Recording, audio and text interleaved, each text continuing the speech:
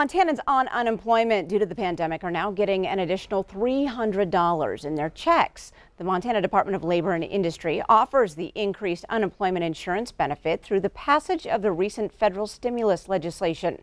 The new program launched Tuesday with $3.2 million in payments made that day. Now, the money will be available for eligible unemployment claims, pandemic unemployment assistance, and pandemic emergency unemployment compensation.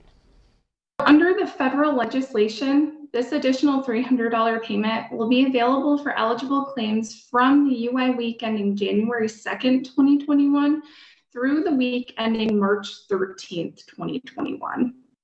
There are currently thousands of available jobs in Montana. You can find more information about job opportunities and how to file for unemployment can be found at montanaworks.gov.